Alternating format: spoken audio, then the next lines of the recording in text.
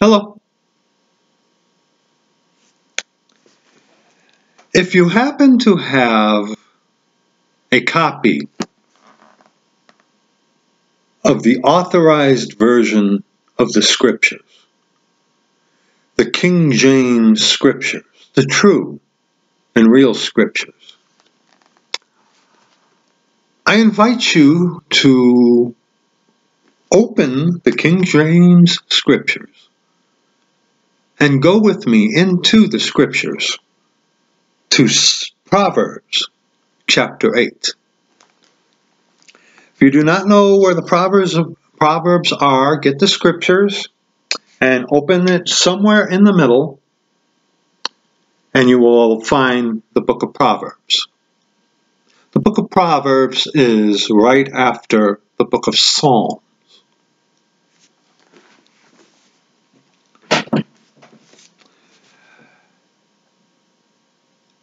If you have what is known as a Bible in your house, and it is not the authorized version of the Scriptures, the King James Scriptures, you're going to notice some very big and glaring differences. See, this is the authorized version of the Scriptures. These are the Scriptures. Anything else but the King James Scriptures are merely but a Bible, a collection of books. While this is given by inspiration, inerrant, perfect. And if you do not have an authorized version of the Scriptures, listen. We will be reading Proverbs chapter 8. And of course, if you have the Scriptures, please follow me along.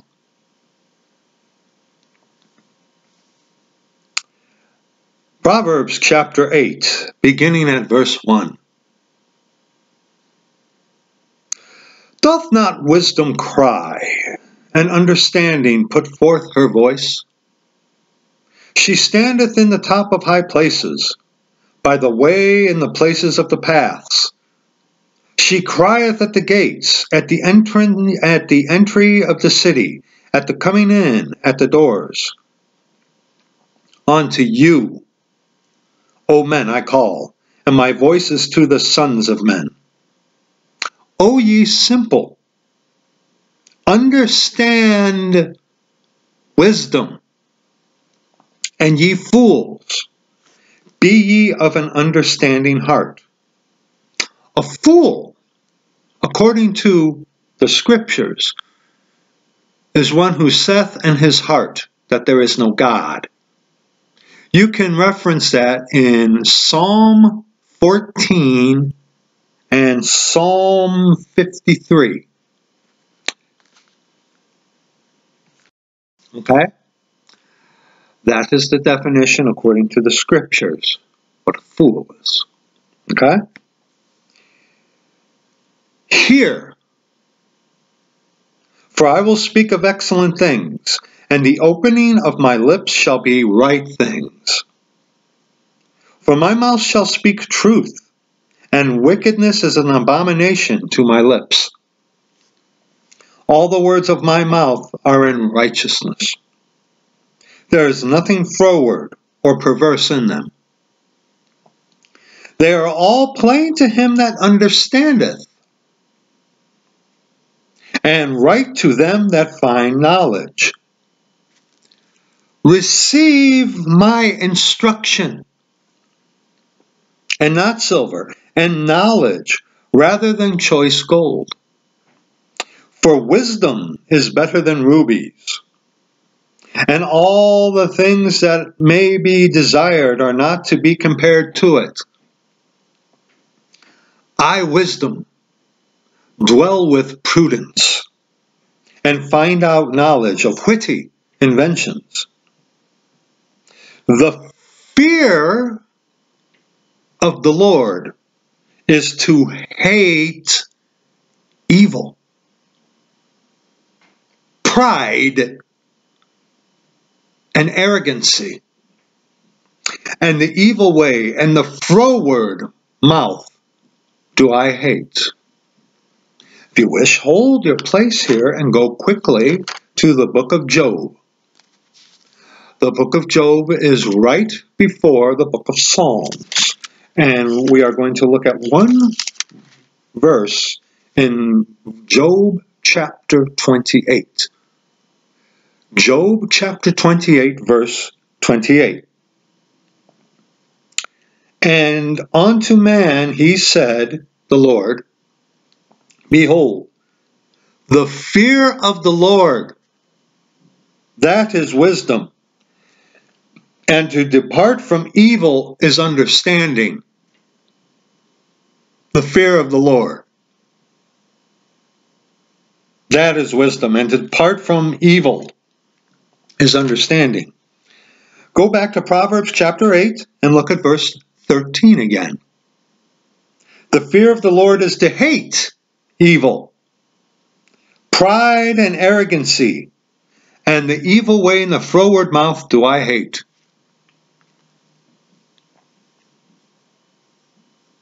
But see, they out there who call themselves Christians,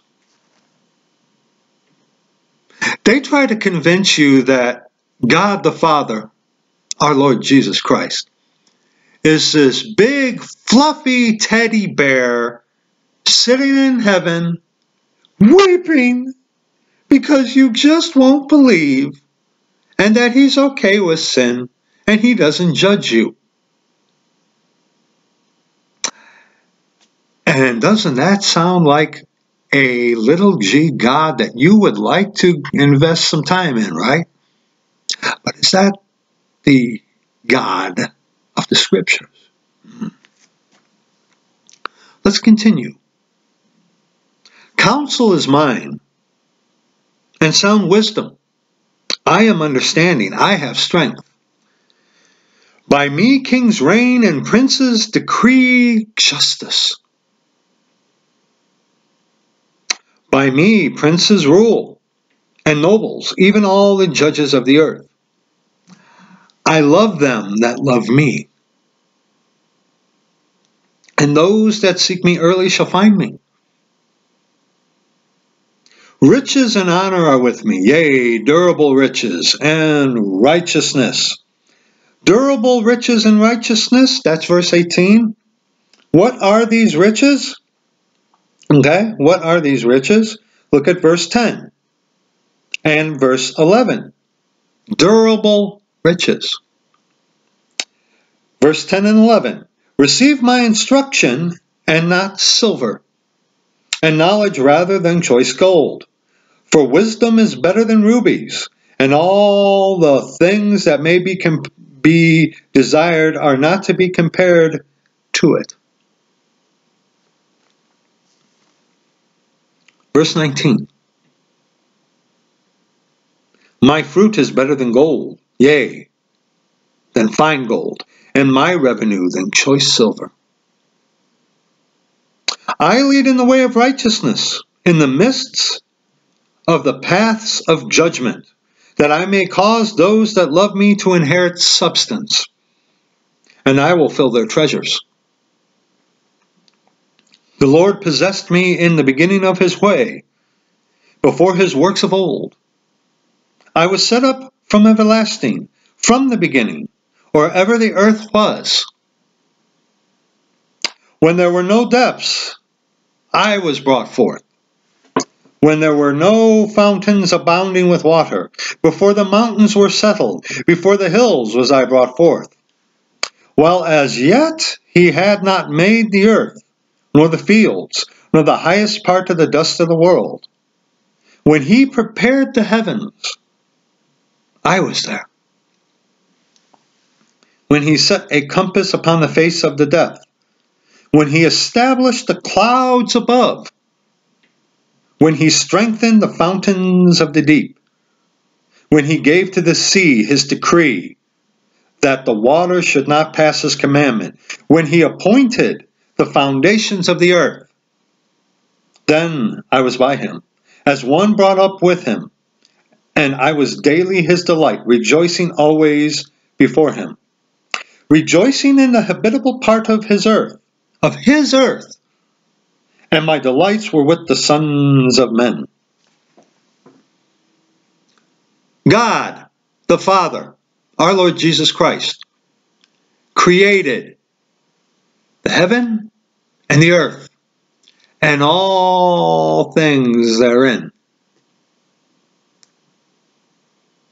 Only God could do that.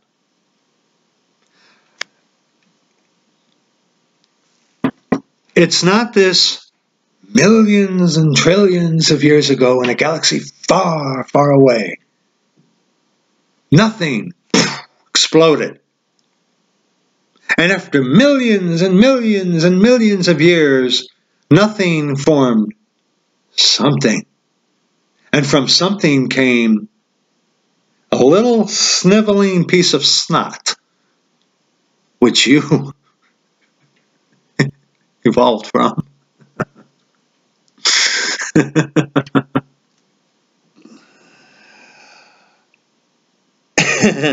Look at verse 5. O ye simple, understand wisdom, and ye fools, be ye of an understanding heart. The fool has said in his heart, there is no God.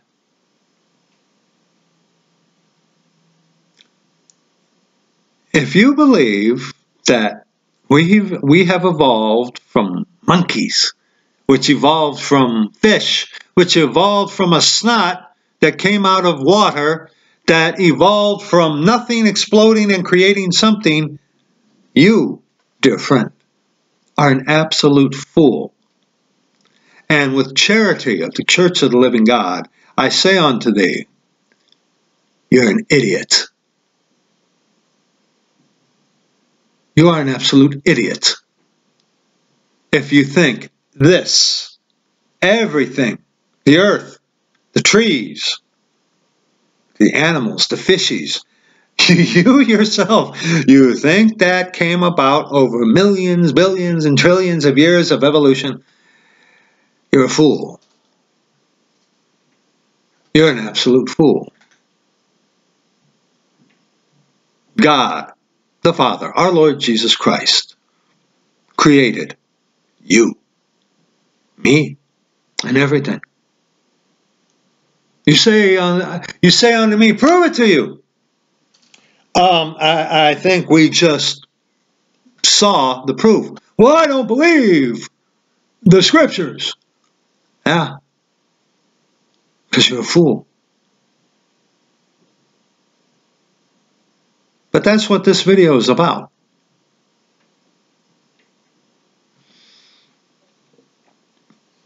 Let's continue this from verse 32 now on to verse 36. Now therefore, hearken unto me, O ye children, for blessed are they that keep my ways. Hear instruction and be wise, and refuse it not. Blessed is the man that heareth me, watching daily at my gates, waiting at the posts of my doors. Waiting at the posts of my doors.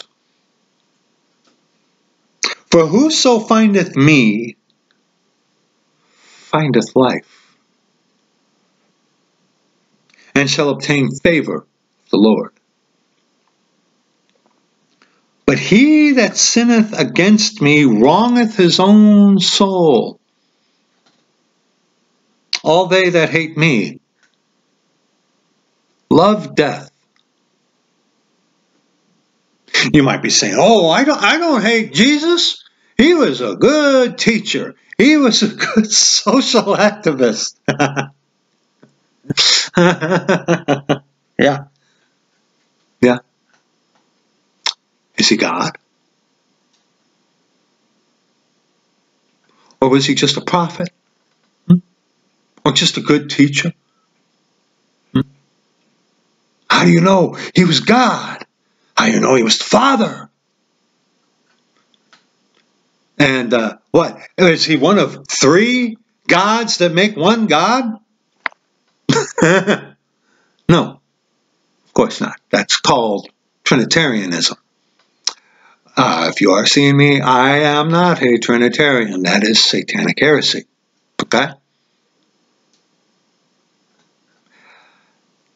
If you reject Jesus Christ, you love death.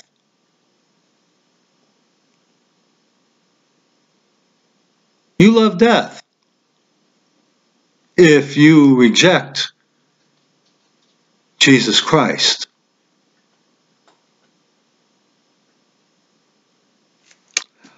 Now, go to Isaiah. Isaiah, okay, here's how it works. Proverbs, okay? Ecclesiastes, that's how you pronounce that. Solomon's Song or the Song of Solomon, then is the book of the prophecy of Isaiah. Okay? Go to Isaiah chapter 28.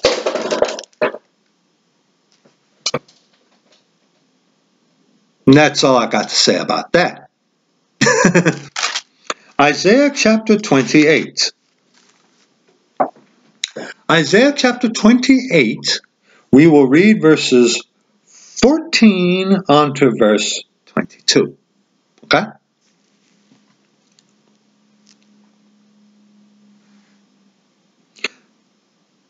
Isaiah chapter 28, verses 14 on to verse 22.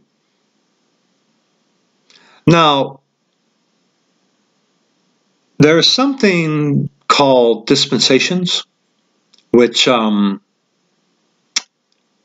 if you are watching this and you are not of the Church of the Living God, you don't understand the first thing of what that is.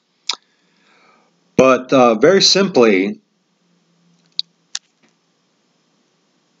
the book of Isaiah is written onto the Jewish people.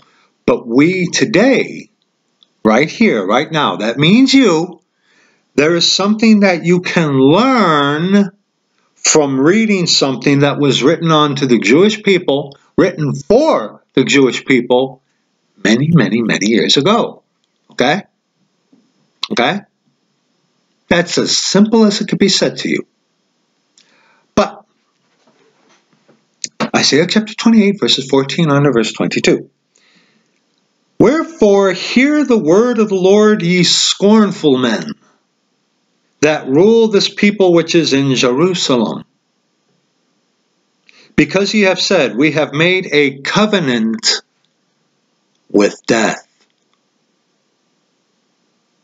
and with hell are we at agreement.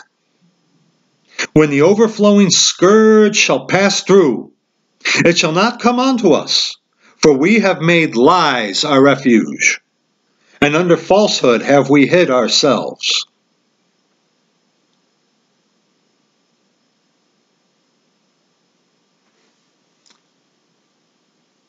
You can't come to grasps with the grace that is there, that our Lord Jesus Christ died, buried, and rose again the third day according to the Scriptures to pay for your sins, to bring you unto himself by his grace. You reject that. You have basically made a covenant with death, and with hell you are at agreement.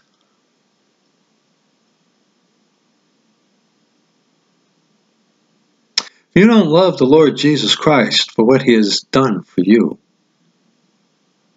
You hate him. There's no middle ground, dear friend. There is no option C. Okay? You're either on the Lord's side or you're not.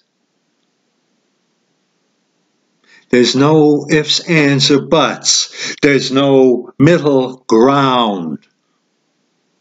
You're either saved or you're lost. Okay? Let's continue now. Therefore thus saith the Lord. Therefore thus saith the Lord God, behold, I lay in Zion for a foundation a stone, a tried stone, a precious cornerstone, a sure foundation. He that believeth shall not make haste.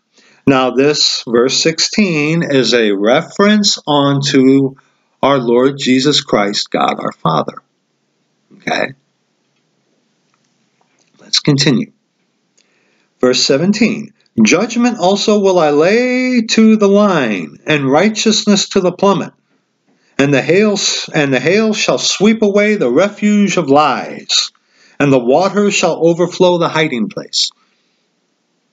And your covenant with death shall be disannulled, and your agreement with hell shall not stand. When the overflowing scourge shall pass through, then ye shall be trodden down by it.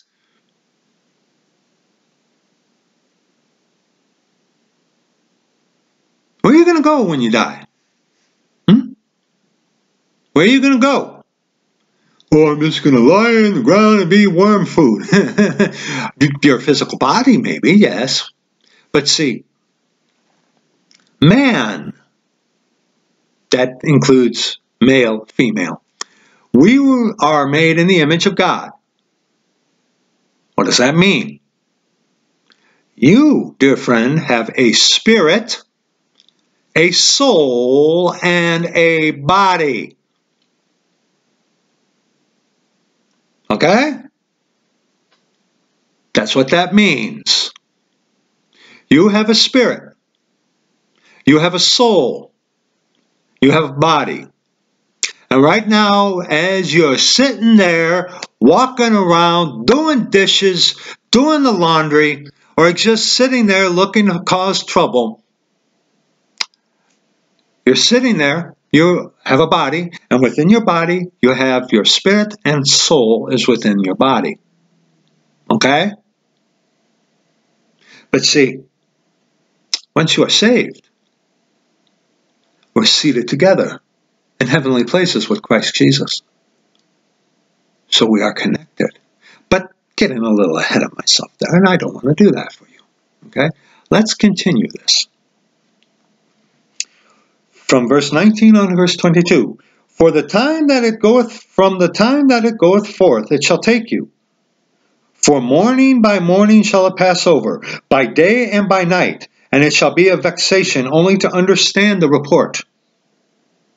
For the bed is shorter than that a man can stretch himself on it, and the covering narrower than that he can wrap himself in it.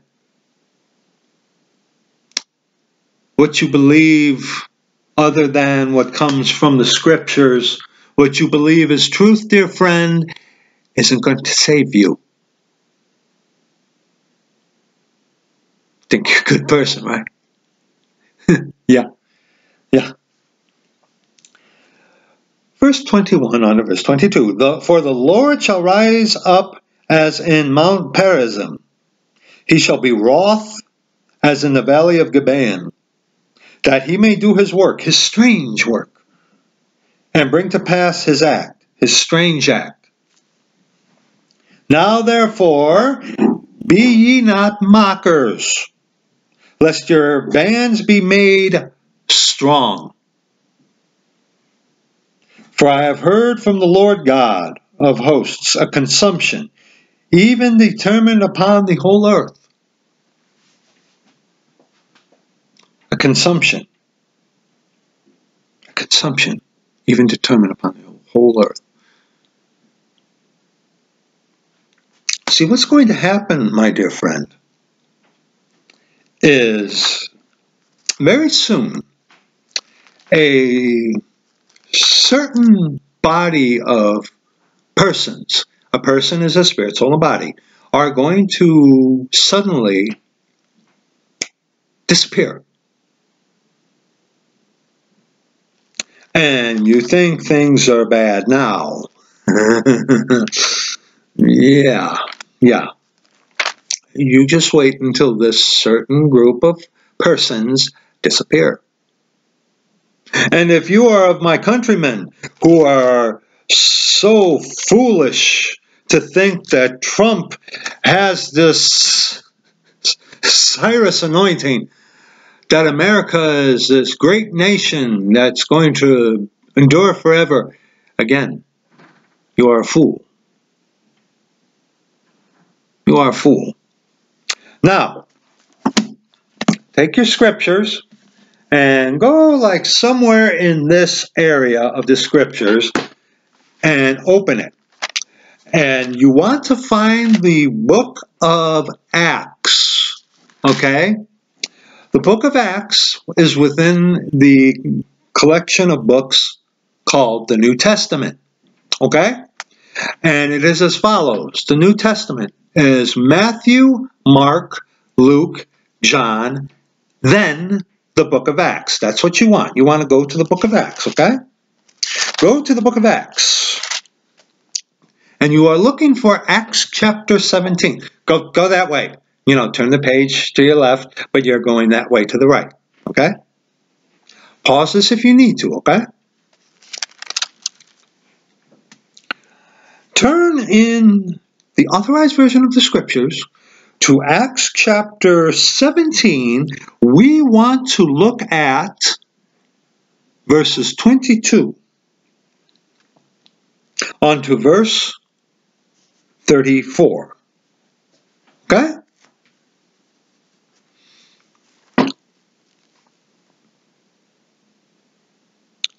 Acts chapter 17, verses 22 on to verse 34.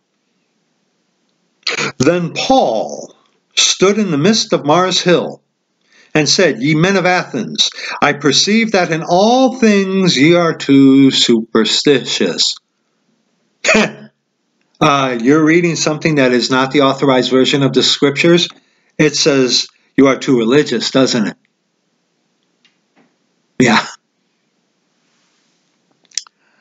Verse 23. For as I passed by, I beheld your devotions. I found an altar with this inscription, To the unknown God, whom therefore ye ignorantly worship. Him I declare unto you. God that made the world and all things therein, seeing that he is Lord of heaven and earth, dwells not in temples made with hands. That means, dear friend, you know when you meet someone out there who wants to invite you to a church building, come to the church building? No. Run away from someone who wants to bring you to a building. Yes. Yeah. Don't go to a church building. If you want to know who God is, here, get the scriptures and ask the Lord Jesus Christ to reveal himself unto you through the scriptures. He'll do that to you, you know. He will. If you genuinely are seeking him, we'll get a little bit more into that here in a little bit. But you wanna learn about the Lord Jesus Christ? Here you go. When you got somebody who sets up a prayer station, and instead of inviting people to search the scriptures and pointing them onto the Lord Jesus Christ, no, they want to bring you onto a building. No.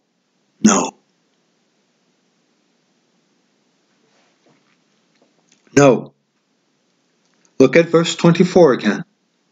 God that made the world and all things therein, seeing that he is Lord of heaven and earth, dwelleth not in temples made with hands. That's what the Catholics, their God, it dwells in a church building. And their God is Satan, by the way. And just so you know, dear friend, Catholics are the bad guys. Yeah.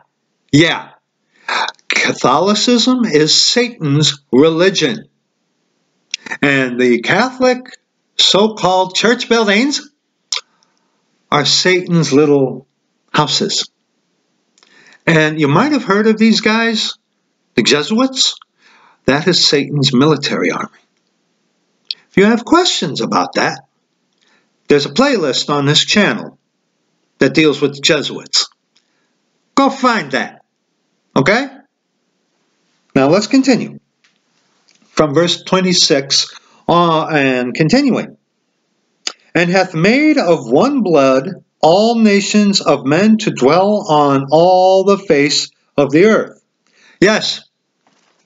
Okay? If you were to get cut, see, I have a cut right there. If you were to get cut, if you're black, brown, chartreuse, yellow, green, white, Republican, or Democami, okay, if you get a cut in your flesh, what color is the blood going to be? It's going to be red. Yes. But let's continue this verse, okay? And hath determined the times beforehand and the bounds of their habitation. Separation, distinction, keeping things separate. Guess what, dear friend? Like I said, if you and I were to get cut, our blood would bleed red. Yes, but guess what? There is such a thing as distinction. God is a God of distinction. He likes things over there where he put them, over there where he put them, right here where he put them. He likes to keep things distinct, separate, because God, our Lord Jesus Christ, our Father, is a God of variety. If he wasn't, then how come we don't all have the same breed of dog? How come you and I don't look alike, huh? How come there isn't only one kind of tree out there? How come there ain't only one kind of bird? Do you get the point? Okay? Do you get me? Good. Does that offend you? Good. Let's continue. That they should seek the Lord, if haply they might feel after him and find him, though he be not far from every one of us. For in him we live and move and have our being, as certain also of your own poets have said, for we are also his offspring. For as much then as we are the offspring of God, we ought not to think that the Godhead, okay? Trinity, my dear friend, is not in the scriptures. Trinity is a philosophic term created by Catholics to explain their satanic, okay, wrap your head around this. 3 persons. A person is a spirit, soul, and body. 3 persons that make just one God. Go ahead, roll that in your head for a little bit. See if you can make sense of it. Yes, the rational mind can't. Can it? No. Because it is heresy. It is the Godhead. The Godhead. What's the Godhead? Spirit, soul, and body. Okay?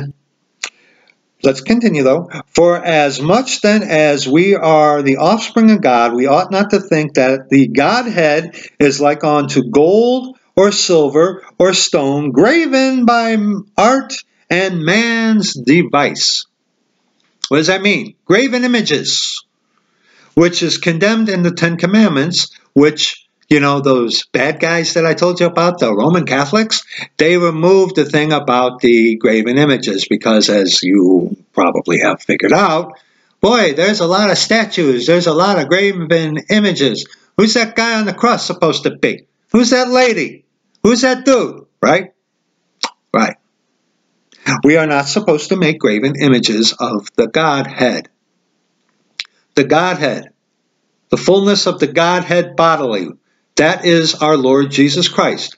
Jesus Christ is the body. God the Father is the soul of the body. And the Spirit is the Holy Ghost. Spirit, soul, and body. Okay? It's just one God. Okay? Comprised of three parts. Spirit, soul, and body. Okay? It's not that hard to figure out. Like I said, dear friend, go ahead and try to figure out the satanic trinity, but you know what you do? Just use this. Stay away from the Catholics. They're bad people. Using your jargon, of course. Don't worry, we're going to get to that. Verse 30. And the times of this ignorance God winked at, but now commandeth all men everywhere to repent. All men. That includes you. Okay? You might have heard of this guy by the name of Calvin that says there is a certain group that is elect to be saved and a certain group elect to go to hell, right?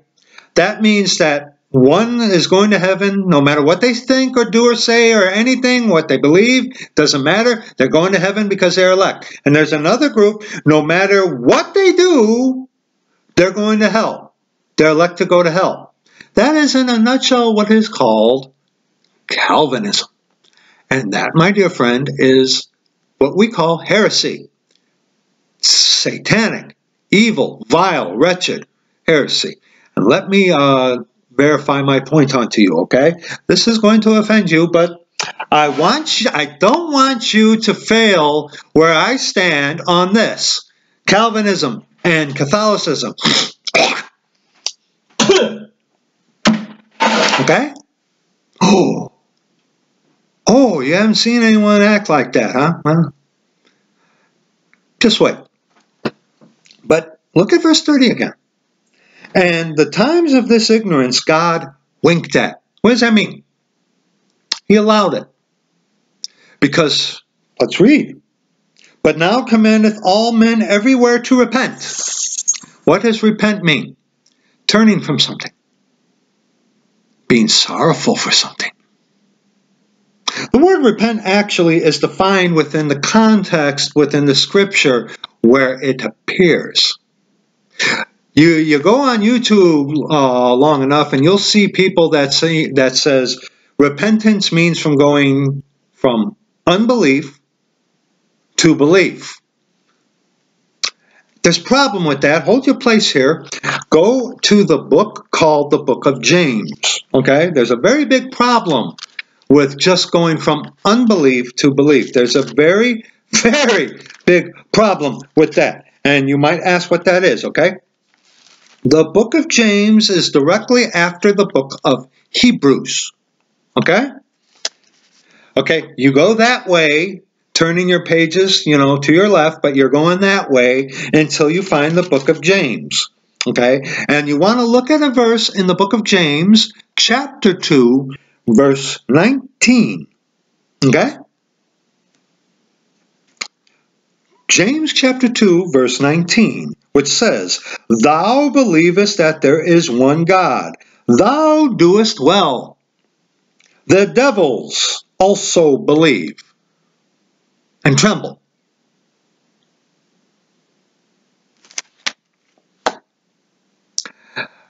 There are those out there who say all you have to do is simply believe, and that means you go to heaven. And the problem with that is it skips over what Paul just said right there. At the time of this ignorance God winked at, but now commandeth all men everywhere to repent. What are you repenting of? We're going to get to that. Don't you worry. We're going to get to that. Okay?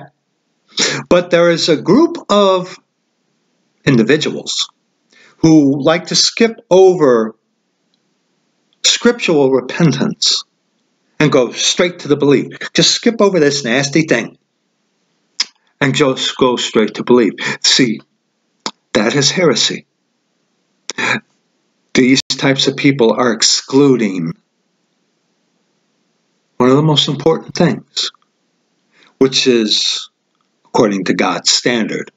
See, you come to the Lord on His terms, not your own.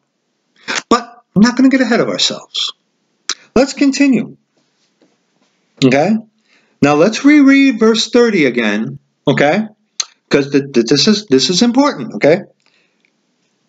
And the times of this ignorance God winked at. Incidentally, ignorance is not knowing better.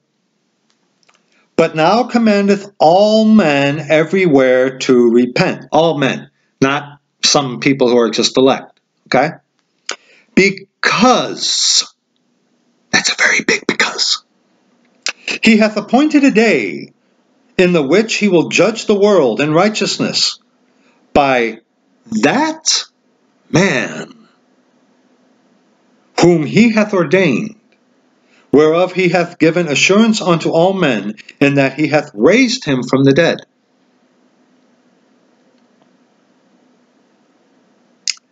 And when they heard of the resurrection of the dead, some mocked, probably like a majority of you. And others said, we will hear thee again of this matter. Oh, that sounds interesting. I got to think on that for a while. Yeah, okay. You're saying He's God, but yet He died and He rose again from the grave? Oh, that's interesting. Let me think about that and I'll get back to you when it's convenient for me. Right? Is that what you do? Huh? So Paul departed from among them. Howbeit certain men clave unto him and believed. Among the which was Dionysius the Areopagite, and a woman named Damaris, and others with them. So, from verse 32 on to verse 34, you see mockers, those who are slothful or curious, and then those who just, whoa. Which one are you in there? Are you the first one, a mocker? Or are you one who's trying to find the middle ground? You know, your option C, right? A or B. I want option C. What is it with you? Oh, let me think about on that for a while. And let me get back to you when I have the time. Yeah. The time's almost up there, boy. Girl. Or are you like, wait a minute. Oh boy. Who is this man? Who is this man? Now, turn into your authorized version of the scriptures, okay? Remember the book of Isaiah that we were in? Go back there, okay? Go back to the book of Isaiah. Okay? You want to find Isaiah chapter 45. Isaiah chapter 45. Okay? Isaiah chapter 45. You want to locate verses 5, and we are going to read on to verse 10 in Isaiah chapter 45. Okay? But like I said, if you have the authorized version of the scriptures, please follow me along. Make sure I ain't pulling the wool over your eyes. And if you do not have one, if you, like, for example, have a NIV, don't even waste your time trying to follow along. Seriously. I'm sorry. The NIV will do you no good.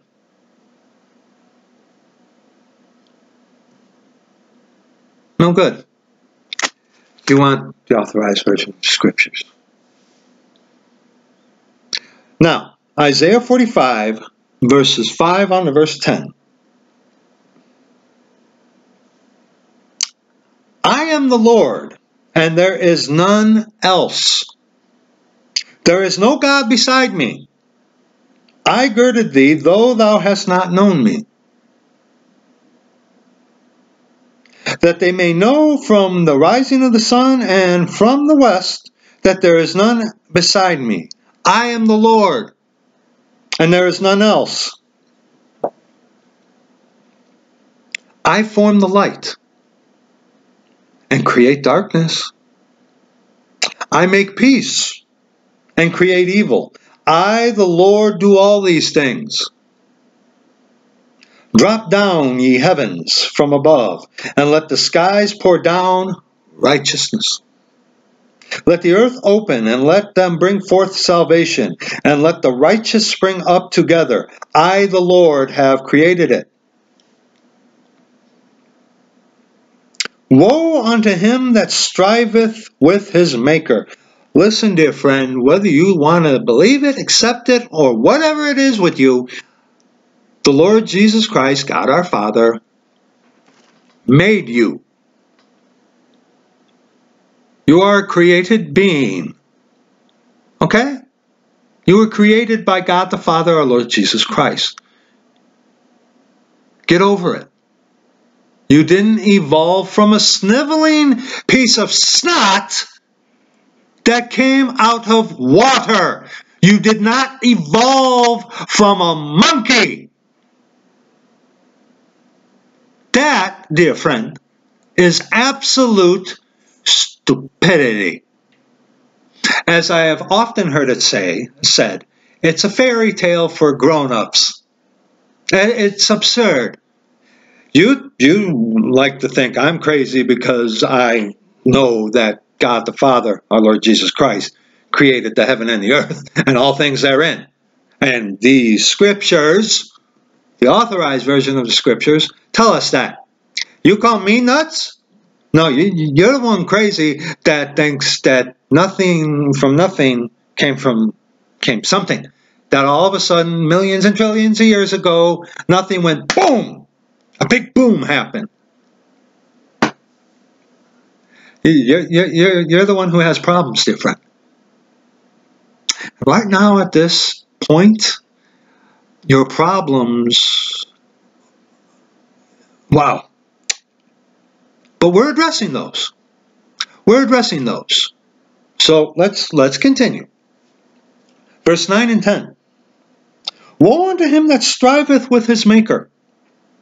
Let the potsherds strive with the potsherds of the earth. Shall the clay say to him that formeth it, What makest thou? Or thy work, he hath no hands? I've known people who were born without limbs. Why was I made this way? It's your parents' fault, right? No. No, the Lord could have given you all things that you need. And he has a purpose in creating. And it's according to his desire. Who are you to say, why have you made me this?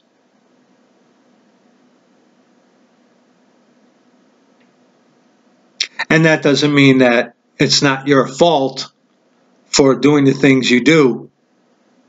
No, not at all. No, you are at fault for the things you do. See, that's one of your big problems, see.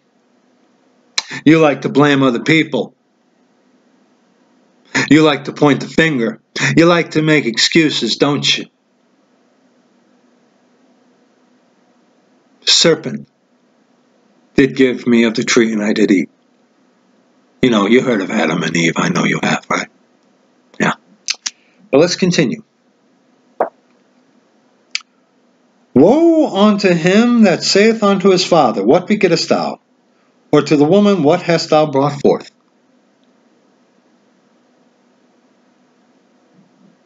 You blame your mother and father, if you have a father. If you have a mother, it's their fault. Yeah, yeah, yeah. Let's go now to Isaiah 46, the very next chapter. Okay? The very next chapter, we're going to read verses 9 on to verse 13. Okay? Isaiah 46, verses 9 on to verse 13. Remember the former things of old. I am God, and there is none else. I am God, and there is none like me. Declaring the end from the beginning, and from ancient times the things that are not yet done, saying, my counsel shall stand, and I will do all my pleasure.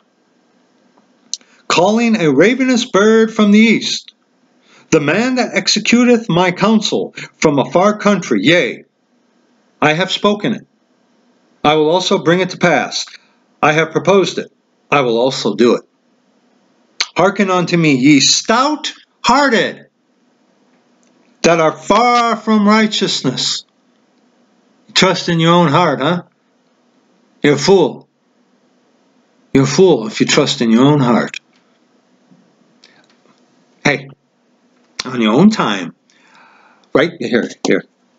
Get a pen, write this down. Jeremiah 17, Jeremiah chapter 17, write it down. Verses 9 and 10. And you go look that up on your own time. There's your homework for you. Okay? Verse 13. I bring near my righteousness. It shall not be far off, and my salvation shall not tarry.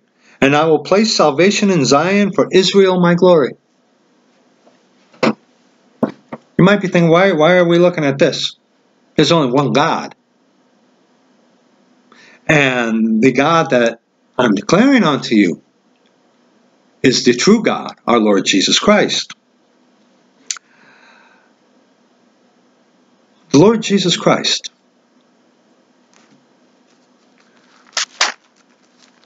Now, there's one God, only one God.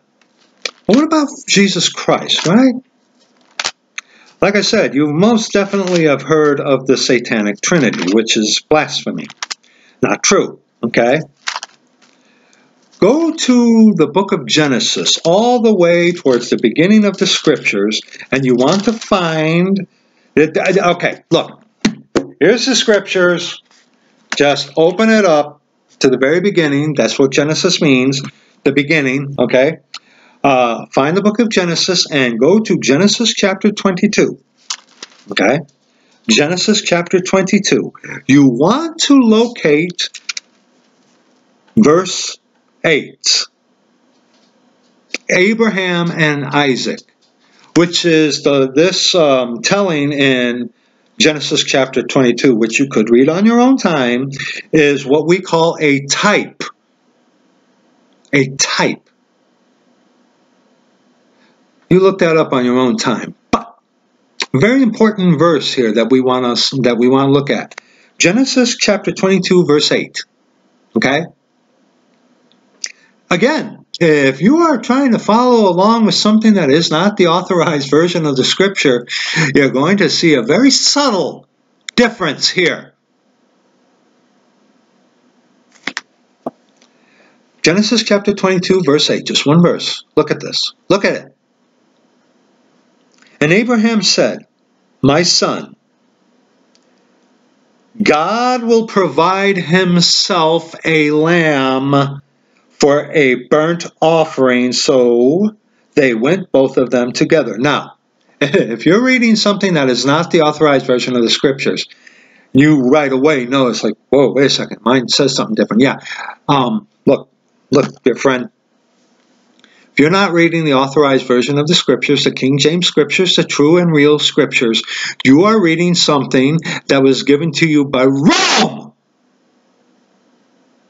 Roman Catholicism, the enemy of Jesus Christ. Okay? You have a corrupt, fake Bible given to you by the Vatican. Your enemy. Okay? Like I said, I have several videos on this channel where we talk about the Authorized version of the Scriptures. Also, there is somebody by the name of Brian Denlinger that you can look into about this, okay? But look at that verse now, dear friend. Beg your pardon. Look at that verse. And Abraham said, my son, talking to his son Isaac, God will provide himself a lamb for a burnt offering.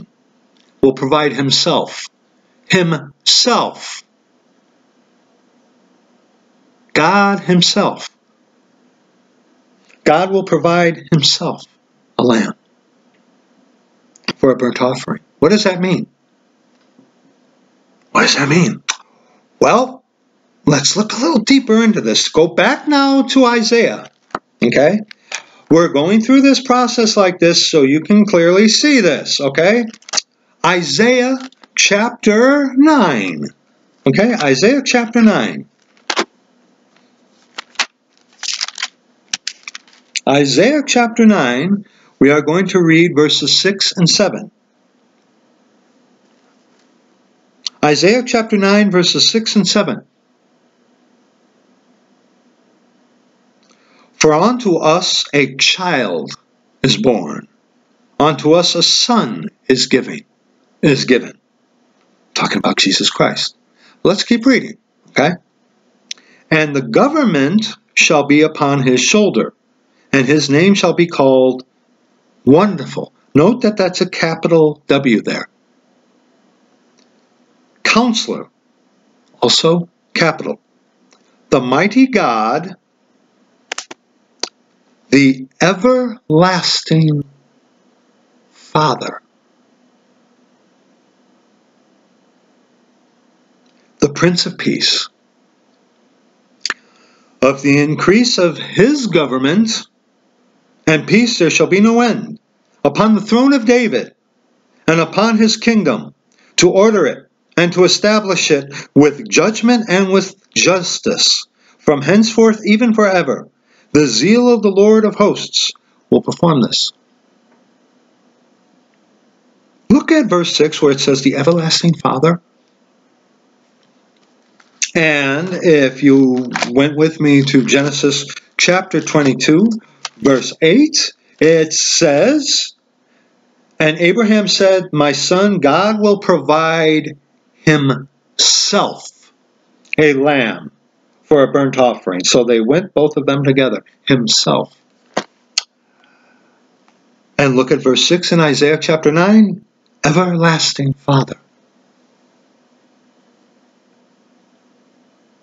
What does this mean? What does this mean? Go now to the New Testament, close your scriptures, okay, and open it somewhere towards the right side of you, okay, and you want the book of 1 Timothy, okay, you want the book of 1 Timothy. I actually almost opened right to the place where we are going to look at. 1 Timothy chapter 3 is what you want. Verse 16. 1 Timothy 3:16. And without controversy, great is the mystery of godliness. God was manifest in the flesh. God will provide himself a lamb. The everlasting Father. God was manifest in the flesh. If you're not reading the Authorized version of the Scriptures, it says he. Perhaps. He. Who's he? God was manifest in the flesh, justified in the Spirit, seen of angels, preached unto the Gentiles. A Gentile is someone who is not Jewish, which probably a majority of you are. Believed on in the world, received up into glory. God was manifest in the flesh. God was manifest in the flesh. Now, go to the Gospel of John. John. Okay? That's the fourth Gospel account. Okay? Get your New Testament. Turn your pages to the left, but you're going to the right. Okay? Go to the book of John. Go to the book of John. John chapter 8. John chapter 8, verse 24. Actually, I beg your pardon. We will read John chapter 8, verses 23 on to verse 24. John chapter 8, verses 23 and verse 24. And he said unto them, being Jesus, said unto the Pharisees and stuff, and to the people, ye are from beneath. I am from above. Ye are of this world. I am not of this world. I said therefore unto you, that ye shall die in your sins. For if ye believe not that I am he, ye shall die in your sins. And let's read verse 25 while we're at it. Then said they unto him, who art thou? And Jesus said unto them, even the same that I said unto you from the beginning. From the beginning. There is one God, our Lord Jesus Christ, God the Father. You might have heard it said that, well, he never claimed to be, he never said, I am God, or I am the Father. Go to John 14 now, but in the same book, John 14, verses 1 to verse 11. John 14, verses 1 to verse 11. Let not your heart be troubled. Ye believe in God, believe also in me. In my Father's house are many mansions. If it were not so, I would have told you. I go to prepare a place for you. And if I go and prepare a place for you, I will come again and receive you unto myself, that where I am, there ye may be also. And whither I go, ye know, and the way you know, and the way ye know, excuse me. Thomas saith unto him, Lord, we know not whither thou goest, and how can we know the way? Now, dear friend,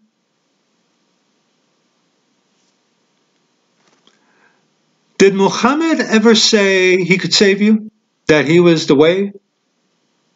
That he knew for certain where he was going? What about Buddha? Ask a Catholic if they know for sure whether they're going to go to heaven. Ask a Mormon. Ask a Jehovah's Witness. No, don't do that. Stay away from them guys. Them guys are woo-hoo, crazy.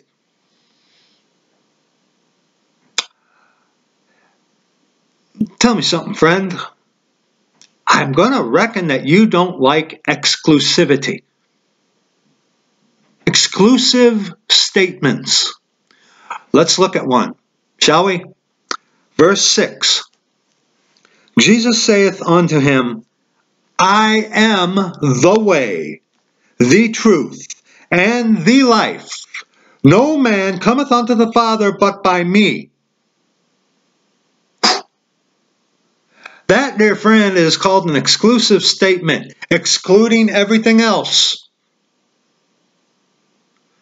Jesus Christ, right there, said, I am the way, the truth, and the life. No man cometh unto the Father but by me. That's an exclusive statement that not Muhammad made, Buddha did not make it, okay? Catholics, Like I said, go and ask a Catholic whether or not they know for certain they're going to heaven when they die. I rest my case. Okay? Verse 7. If ye had known me, ye should have known my Father also. And from henceforth ye know him and have seen him. Father. God. One God. Our Father. Philip saith unto him, Lord, shew us the Father, and it sufficeth us. Jesus saith unto him, Have I been so long time with you, and yet hast thou not known me, Philip? Hast thou not known me, Philip?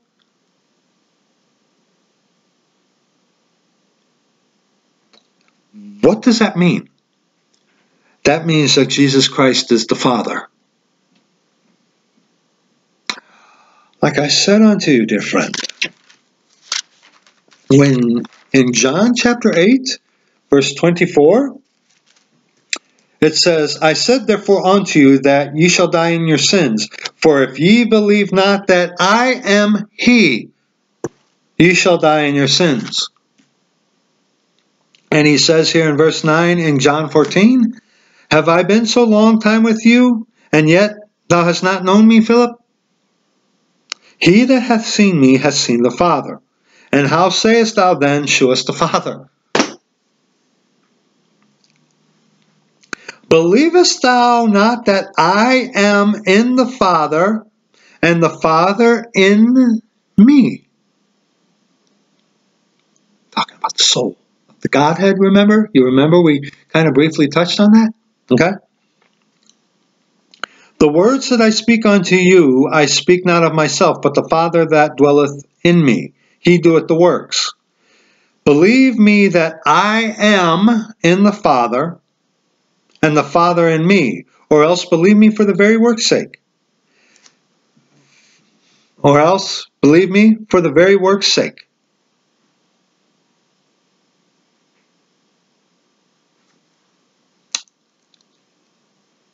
Jesus Christ is God the Father, my friend. He came here. He was manifest in the flesh to die for our sins, according to the Scriptures, and shed his blood upon the cross to cleanse you of your sins. He came to be the King of the Jews, and he is the King of the Jews. And he offered the kingdom unto the Jewish people. But they didn't want the kingdom at the time. And he went and did what he did on the cross. Then he offered the gospel unto the people of Israel. They didn't want that, and they rejected that. And it has come unto us, the Gentile, to make the Jew jealous, to bring the Jewish people back unto their God. The Jewish people are the apple of God's eye. And you probably hear all the time that it's the Jews' fault, right?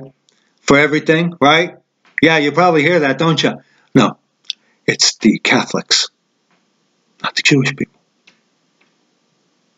So, Jesus Christ is God the Father. Why was God manifest in the flesh?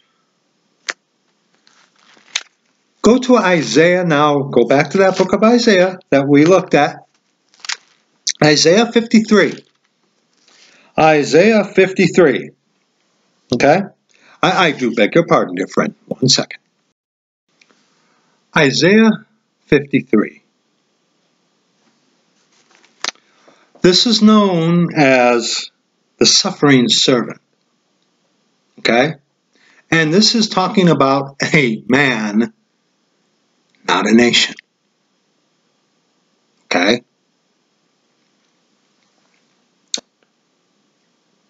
We're going to read this whole chapter. It's very important. Okay?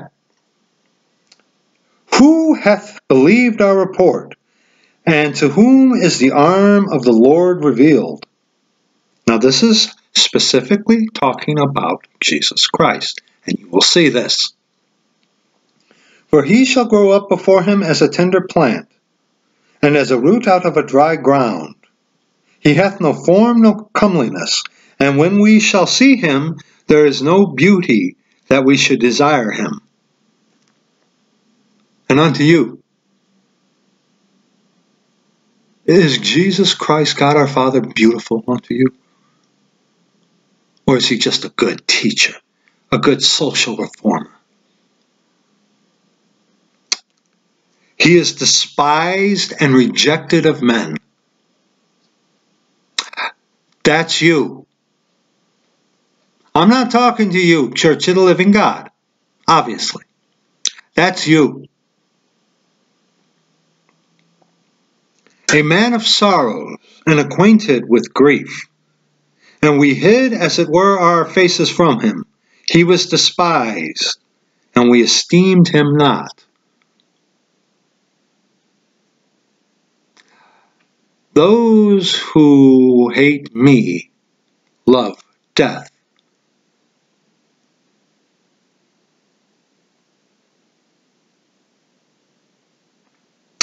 Those who hate me love death. Surely he hath borne our griefs, and carried our sorrows, yet we did esteem him stricken, smitten of God, and afflicted. But he was wounded for our transgressions. What is a transgression? Sin. What is sin? Going against God's law. Which, guess what, friend? You have. You do. He was bruised for our iniquities. The chastisement of our peace was upon him, and with his stripes we are healed. And we, like sheep, have gone astray. We have turned every one to his own way. You want option C, don't you? You're looking for anything but Jesus Christ, God our Father, right? You're willing to entertain Islam, Buddhism, Catholicism, Moronism, the Jehovah's Witnesses, even Kabbalah. But no. This one they call Christ, who's God the Father. And the Lord hath laid on him the iniquity of us all. When Jesus Christ, God the Father, went to the cross and was nailed on the cross, died, buried, and rose again the third day according to the Scriptures, and shed his blood, he took your iniquities on himself.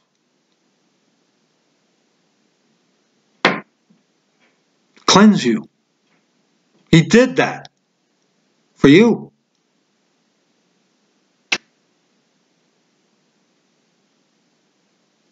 Let's continue.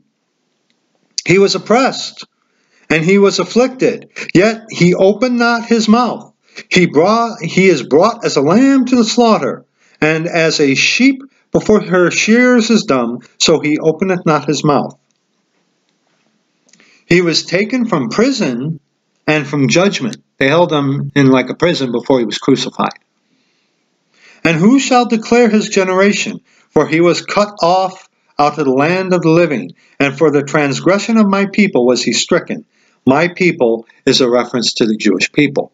But see, we Gentiles who are not Jewish are grafted into the tree of the Jew to make them jealous. Because as I told you, the Jewish people are the apple of God's eye. This time coming after we called the Church of the Living God, wrongly called Christians, once we are caught up, taken out of here, which is wrongly called the pre-tribulation rapture. It is called the catching away before the time of Jacob's trouble. The time of Jacob's trouble, erroneously called the Great Tribulation. That's a description, not a title. Okay? We will be caught up. If you're not saved, you're going to be going through what is known as the time of Jacob's trouble. That's why you and I are talking right now. Okay? Verse 9, and he made his grave with the wicked, and with the rich in his death, because he had done no violence, neither was there any deceit in his mouth. Jesus Christ is God the Father. He could not sin. He couldn't sin. He was perfect. He did what you and I couldn't at our best state do. Man at his best state is altogether vanity. What is vanity? Meaningless, empty, useless. He kept the law of God, the Ten Commandments, he kept it perfectly. You can't do that. I can't do that. Even if you were to lock yourself in a cave, you still couldn't do it. Only one could. He who is God, the Father, our Lord Jesus Christ. He is the only one who could do that. Let's continue. Yet it pleased the Lord to bruise him. He hath put him to grief. When thou shalt make his soul an offering for sin, he shall see his seed. He shall prolong his days, and the pleasure of the Lord shall prosper in his hand. And he shall see the travail of his soul, and shall be satisfied. By his knowledge shall my righteous servant justify many, for he shall bear their iniquities. Therefore will I divide him a portion with the great, and he shall divide the spoil with the strong, because he hath poured out his soul unto death. And he was numbered with the transgressors, and he bare the sin of many, and made intercession for the transgressors.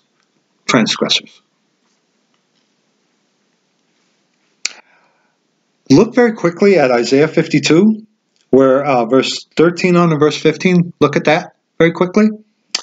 Behold, my servant shall deal prudently. He shall be exalted and extolled, and be very high, king. As many were astoned at thee.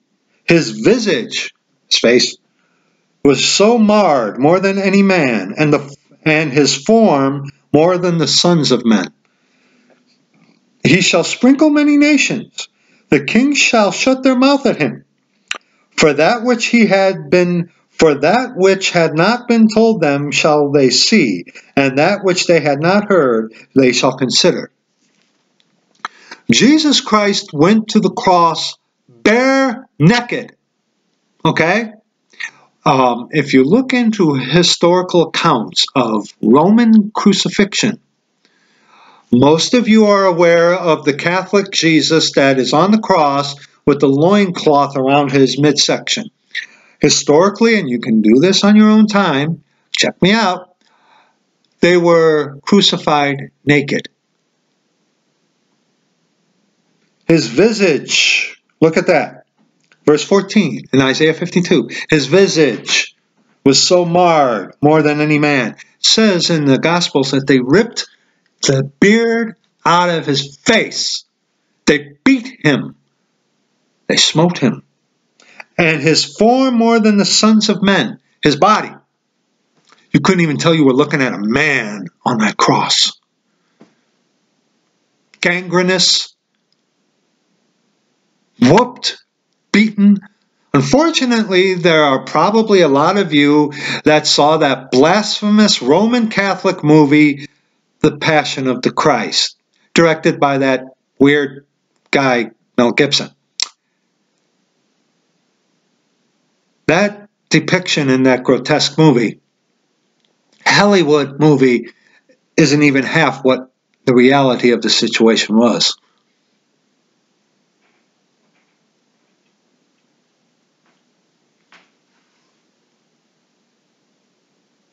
Are you rolling that around in your head a little bit? What you're looking at there, dear friend?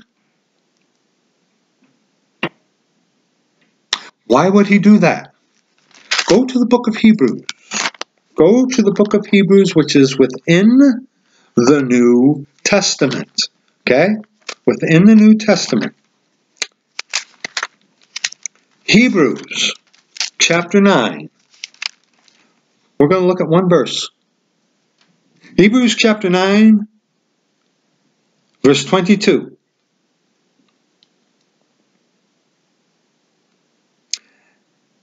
And almost all things are by the law purged with blood, and without shedding of blood is no remission of sin. Oh, excuse me, and without shedding of blood is no remission. I beg your pardon. And you could cross-reference that with the book of Leviticus, chapter 17, verse 11. And without shedding of blood is no remission.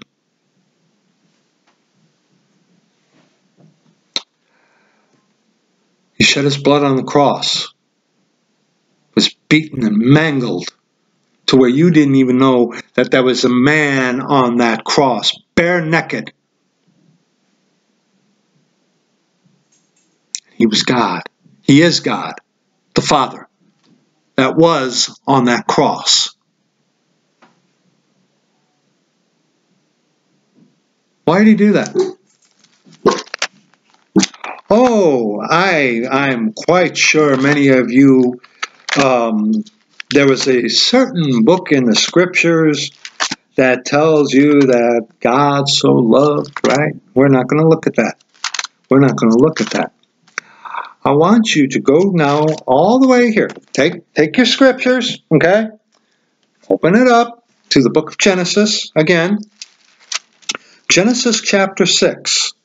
Why did God the Father go to the cross? Why? Genesis chapter 6, verse 5. And God saw that the wickedness of man was great in the earth, and that every imagination of the thoughts of his heart was only evil continually. Let's read verses 6 and 7 while we're here, shall we? And it repenteth the Lord that he made man on the earth, and it grieved him at his heart. Now you see the word repented. Repented. These people who are evil, called easy believism, heretics, they like to attack the repented. And even some of you say, what, was God a sinner that he had to repent? No. Look at that verse, okay? Look at that verse very closely. Let's read this really, okay? Go with me, okay? Come on. I double dog dare ya.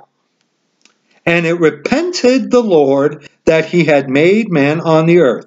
Watch this. And it grieved him at his heart. Grieved him. What is grieving? Sorrow.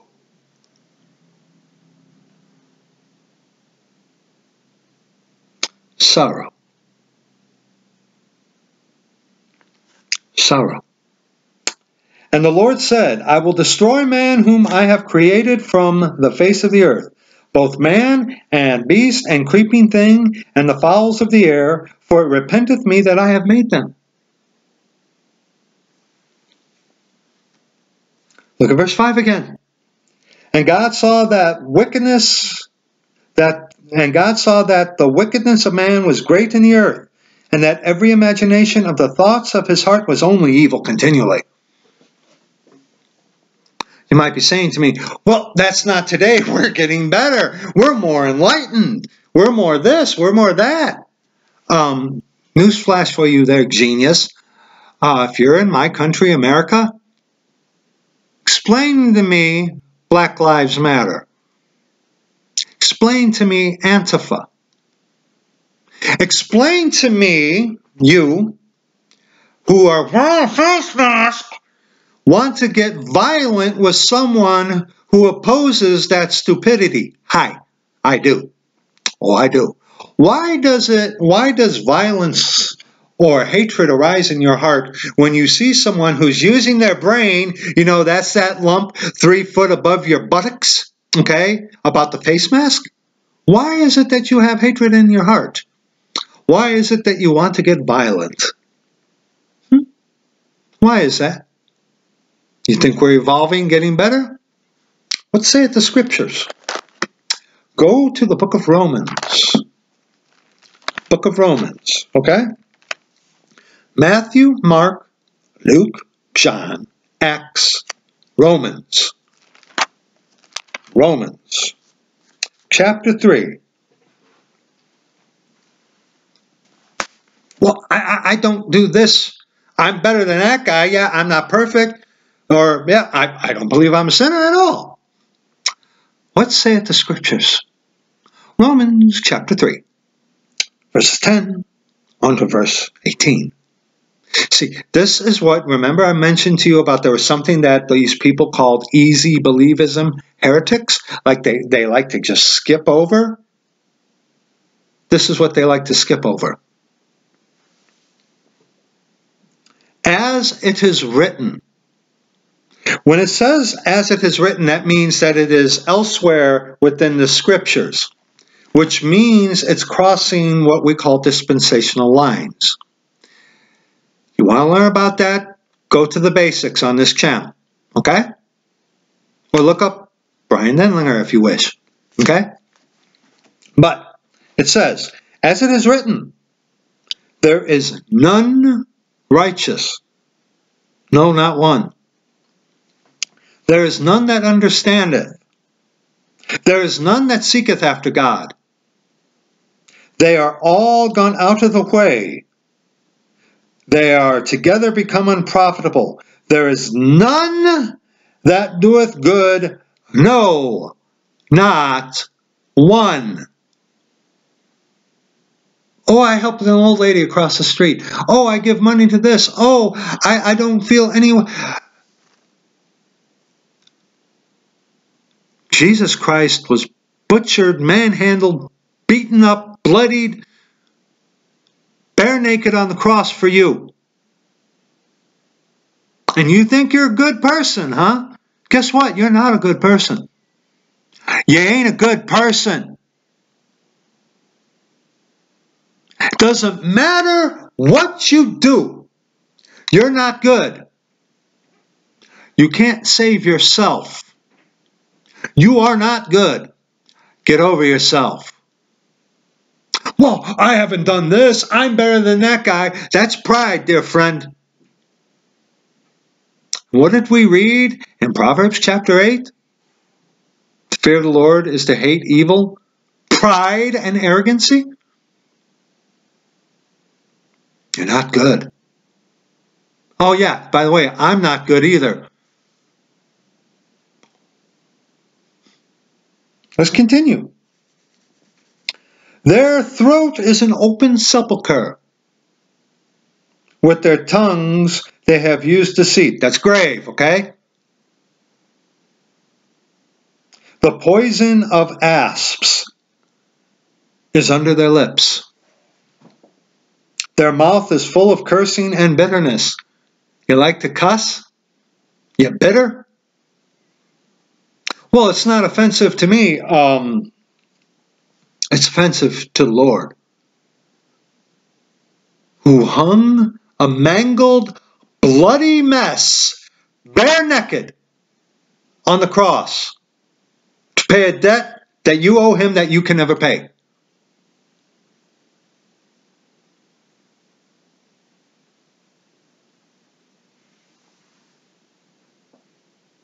Their feet is swift to shed blood.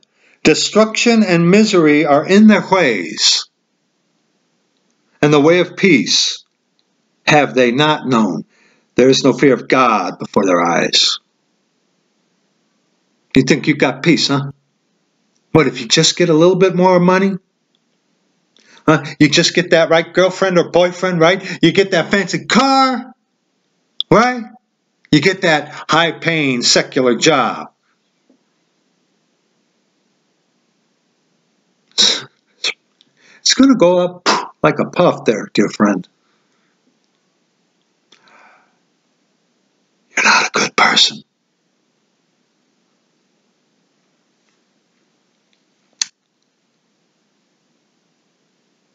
You're not a good person. Isaiah chapter 64. Isaiah chapter 64. Verses 6 and verse 7. Isaiah chapter 64, verse 6 and verse 7. But we are all as an unclean thing, and all our righteousnesses are as filthy rags. A filthy rag here, that's a menstrual cloth.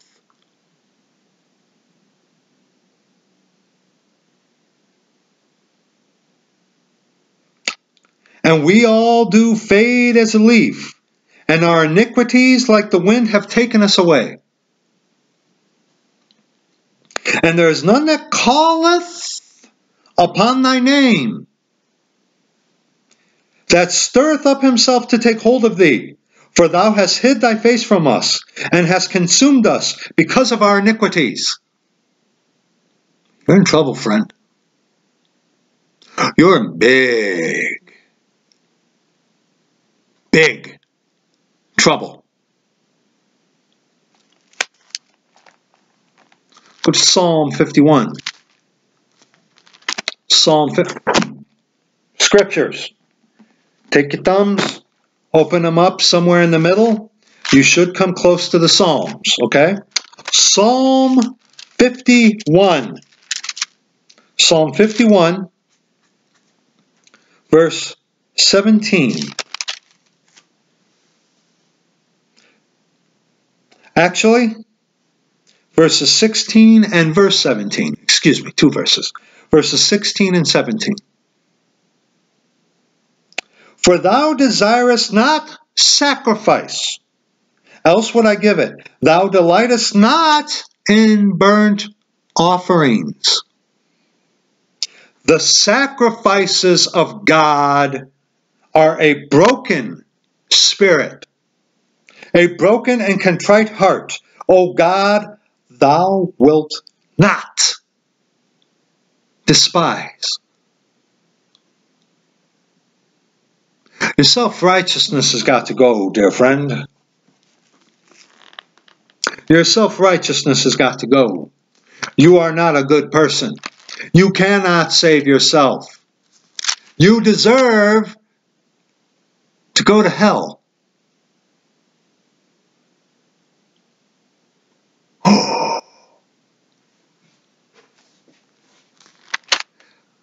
Jesus Christ, God the Father, died on the cross, was buried and rose again the third day according to the Scriptures. Shed his blood to make an atonement for you. And you're going to reject that? He was hanging there naked? You won't get what's coming to you, friend. Go to Luke now. Go to Romans chapter 3 again. Romans chapter 3 again. Now, we will be reading verses 21 on to verse 26.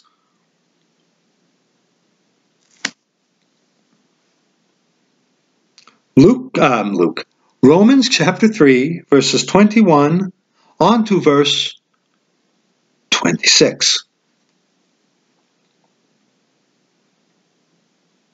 But now,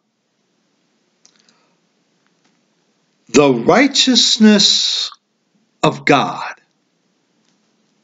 without the law is manifest, being witnessed by the law and the prophets. The righteousness of God. There are those out there who say that repenting is a work. The works that are being addressed here are the works of the law. Dear friend, you cannot be fixed unless you know that you're broken. That's not a work. And those who dispute that, they're like you, but they just claim religion. What does that mean? They're lost. Let's continue this. Even the righteousness of God, which is by faith of Jesus Christ, unto all and upon all them that believe, for there is no difference. Remember we mentioned about Calvin? About elect and non-elect? Dear friend, if anyone starts talking to you about elect and non-elect as far as salvation is concerned, take your little digits, your feet, and run away from them quickly. That's Calvinism. That's heresy. Okay? Let's continue. For all have sinned and come short of the glory of God. Yes, all have sinned. Even you. You're a sinner. I'm a sinner. The difference between you and me, I'm a saved sinner. You're a lost sinner. The difference between you and me is I have God the Father living within me. Your father is the devil, Satan, the little g god of this world. And you're no good, friend. See, these people in these church buildings will tell you that you are a good person. That's not what the scripture says. Look at Romans again, verse 12. They are all gone out of the way. They are together become unprofitable. There is none that doeth good, no, not one. You ain't good. You can't save yourself. All your righteousnesses are a menstrual cloth, filthy rags. What are you going to do? Let's continue. Being justified freely by his grace through the redemption that is in Christ Jesus,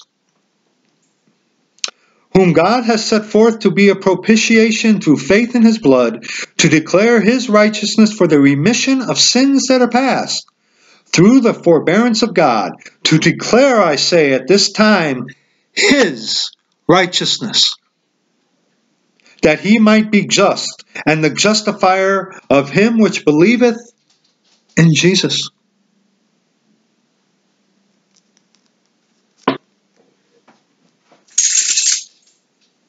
What does that mean? Ephesians. Go to the book of Ephesians now. Chapter 2.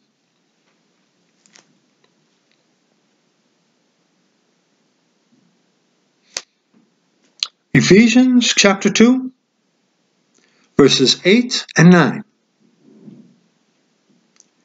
For by grace are ye saved through faith, and that not of yourselves, it is the gift of God, not of works, lest any man should boast. It's God's grace that saves you, dear friend, not a belief in your head. That's part of it, absolutely, absolutely, but it's God's grace that saves you. Not all of a sudden one day you hear just believe and it's like, I believe, okay, then I'm saved. No.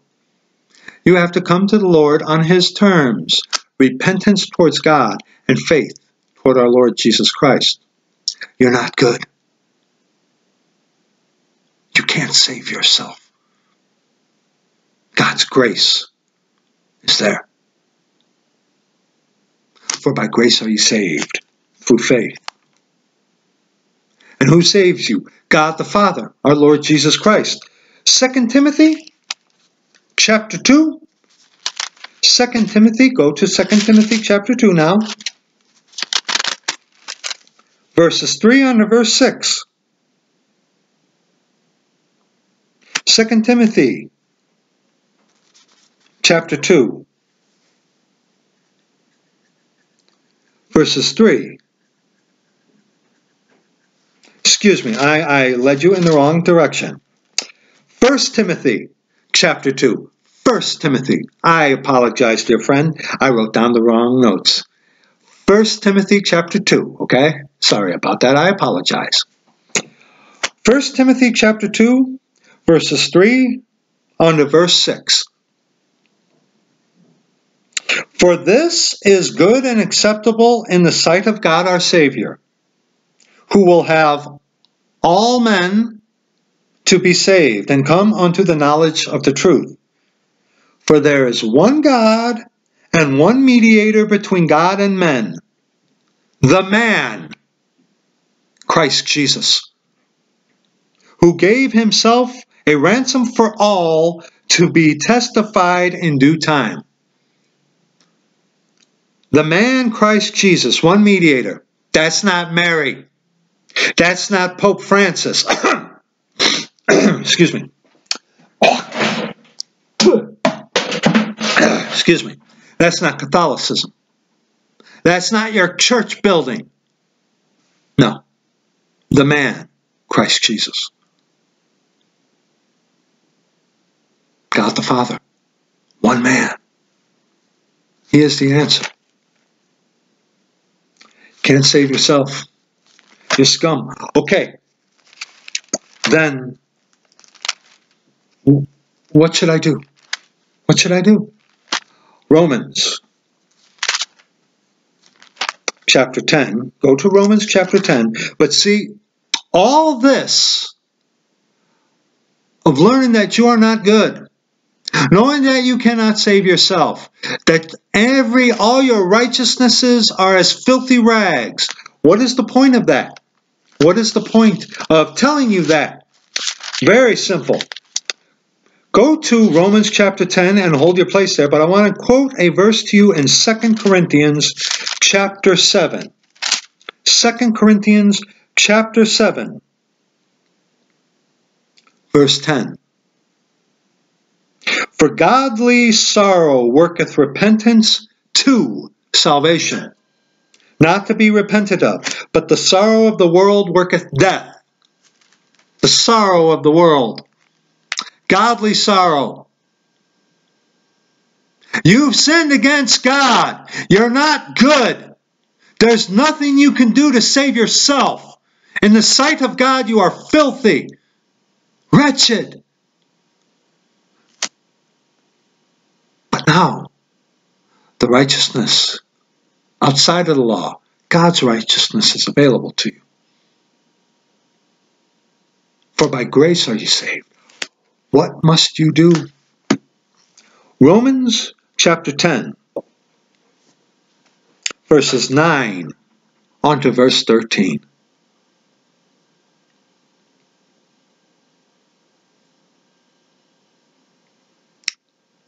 That if thou shalt confess with thy mouth the Lord Jesus, and shalt believe in thine heart that God hath raised him from the dead, thou shalt be saved.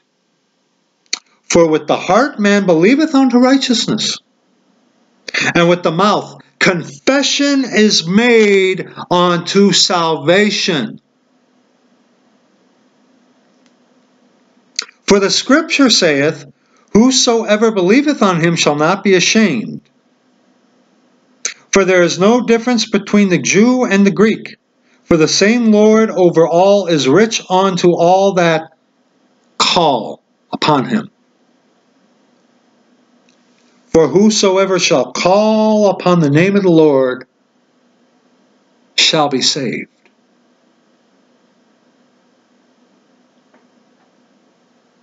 Ask him to save you, dear friend.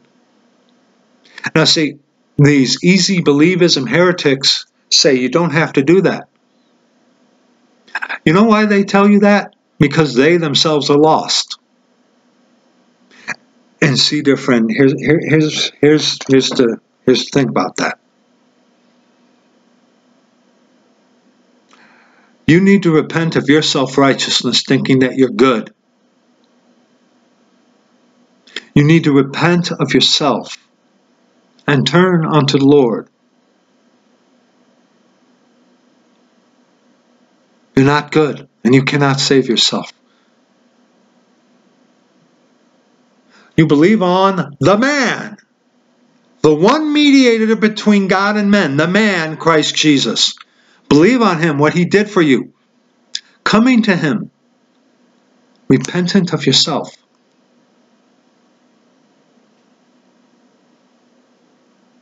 Remember, dear friend, God the Father died on a cross and shed his blood on a cross, bare naked, beaten to a bloody pulp for you.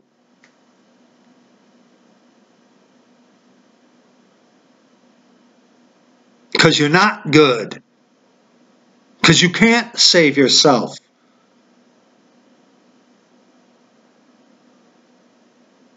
It's called godly sorrow.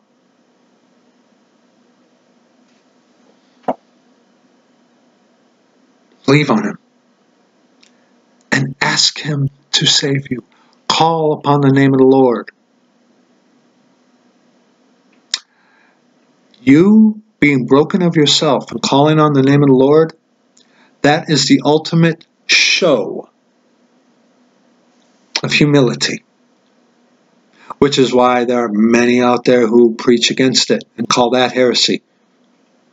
Because they're still self-righteous.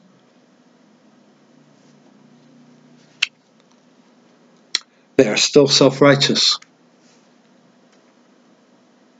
For whosoever shall call upon the name of the Lord shall be saved.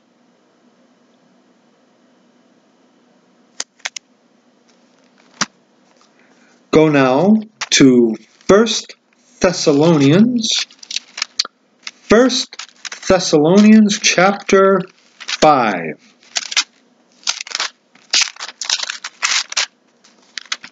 1 Thessalonians chapter 5, verse 9. For God hath not appointed us to wrath, but to obtain salvation by our Lord Jesus Christ. Verse 10. Who died for us, that whether we wake or sleep, we should live together with him. And if you have called upon the name of the Lord, coming to him as a broken, contrite sinner, trusting on him what he has done for you, and asking him to save you,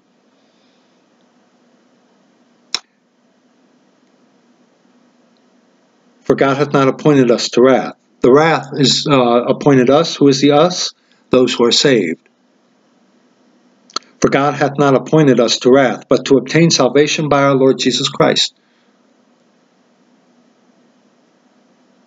who died for us, that whether we wake or sleep, we should live together with him.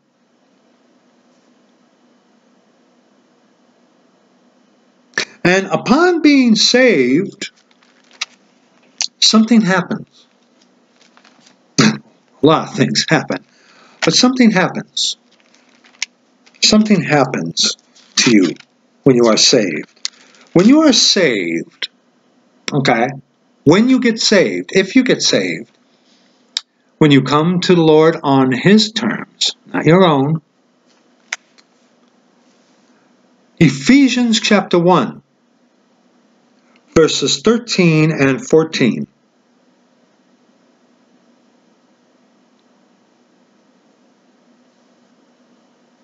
Actually, we should read 11 on to verse 14. Ephesians chapter 1, verses 11 on to verse 14. In whom also we have obtained an inheritance, being predestinated according to the purpose of him who worketh all things after the counsel of his own will, that we should be to the praise of his glory, who first trusted in Christ, in whom ye also trusted, after that ye heard the word of truth, the gospel of your salvation, in whom also after that ye believed, ye were sealed with that Holy Spirit of promise, which is the earnest of our inheritance until the redemption of the purchased possession, unto the praise of his glory. Once you truly get saved and born again, you are sealed. That means that God the Father, the Holy Ghost, the Lord is that Spirit, seals you, dwells within you. He lives within you.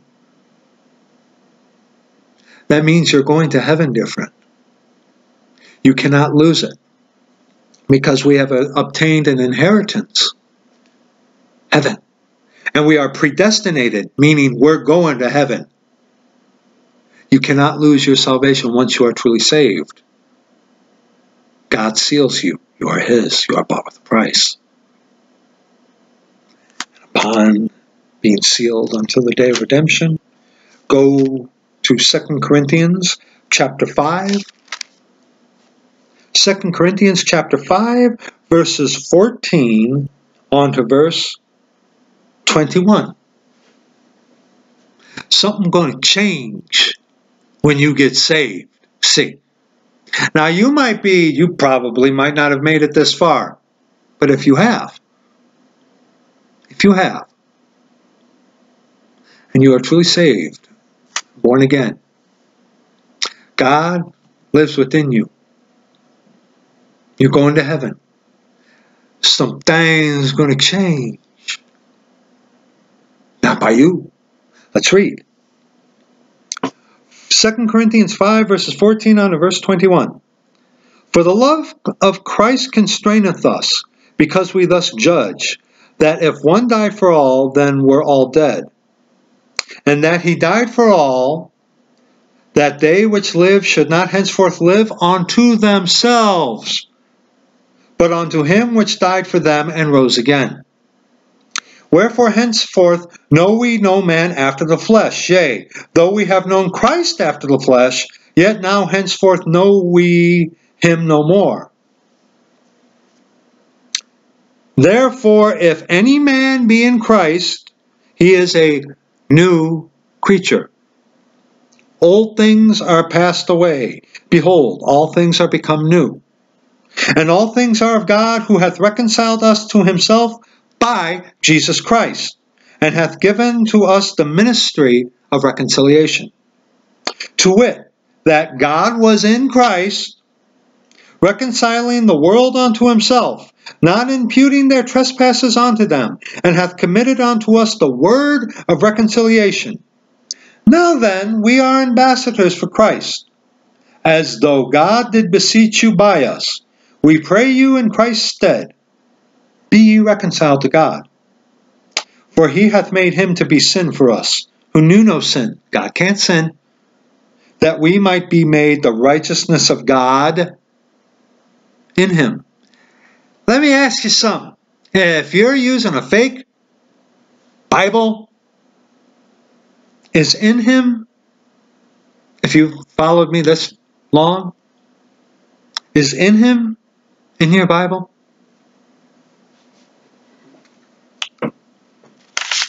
What does that mean? When God the Father comes and dwells within those of you of the Church of the Living God, there's going to be some house cleaning. Things going to change. It's inevitable. It just happens because you have got the Father living within you. Some things go right away. Yes, something, because see, you and I are sinners. Oh, beg your pardon. Saved sinners, yes, but sinners nonetheless. And we tend to be stubborn. Some things take some time. Other things, muy rápido, sí. And let me tell you, dear friend, let me tell you something.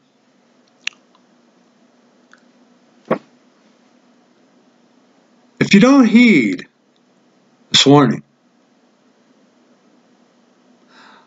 let me tell you where you're going to end up. Let me tell you where you're going to end up. Now, we who are saved and born again, okay, we're going to go to what is called the judgment seat of Christ, where our works are going to be tried for our rewards in heaven, okay? In Ephesians, we saw that we are eternally secure today. We're going to heaven, one way or the other, okay? And you're going to have changes. It just happens. It just happens, okay? Something's going to change around here, okay? But see, we who are saved, we are going to appear before the judgment seat of Christ. And the same chapter, 2 Corinthians chapter 5, verse 10 and 11. For we must all appear before the judgment seat of Christ. The we and all, talking about the church of the living God, the body of Christ. That every one may receive the things done in his body, according to that he hath done, whether it be good or bad, for our rewards in heaven, not for our salvation. Knowing therefore the terror of the Lord, we persuade men. The fear of the Lord. But we are made manifest unto God, and I trust also are made manifest in your consciences. And let me just warn you again, dear friend, if you reject this, if you want to hang on to your pride, thinking, oh, that guy with the beautiful picture on the wall there says that I'm not good, that I'm going to hell, I don't want to believe it. Away with such a man. Well, here, Ephesians chapter 2, verses 1 and 3. Ephesians chapter 2, verses 1 and 3. Okay? And you hath he quickened who were dead in trespasses and sins. Now, you reject the Lord Jesus Christ because he doesn't force you. But if you reject him, you're dead in your trespasses and sins. When in time past ye walked according to the course of this world, which you are doing if you are not saved, according to the prince of the power of the air. Who is that? Satan. You're not saved, he's your father. The spirit that now worketh in the children of disobedience. That's you. Among whom also we all had our conversation in times past in the lusts of our flesh, fulfilling the desires of the flesh and of the mind, and were by nature the children of wrath, even as others. I used to be lost just like you, but by grace am I saved. The Lord broke me of myself, and I knew I wasn't good, and I knew that there was only one, the man, Christ Jesus, who could save me. And I believe on him, I trust on him, and I called on him and begged him to save me. That's the difference, see. But if you reject the gospel one time, you're a child of wrath, you're a child of disobedience.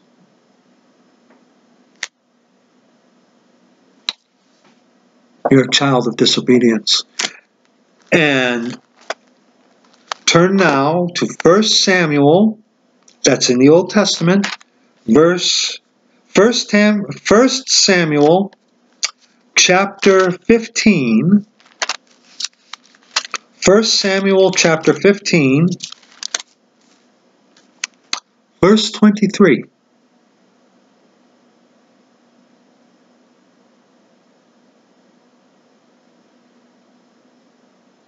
First Samuel, verse 23. For rebellion is as the sin of witchcraft, and stubbornness is as iniquity and idolatry. Stubbornness is as iniquity and idolatry. You are your own idol. Because thou hast rejected the word of the Lord, he hath also rejected thee from being king.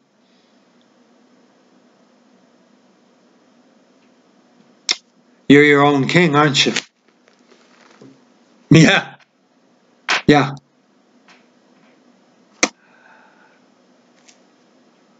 Yeah. Yeah. See, where you're going to end up, dear friend, if you reject this, where you're going to end up, go to Revelation chapter 20. Revelation chapter 20, verses 11 on to verse 15.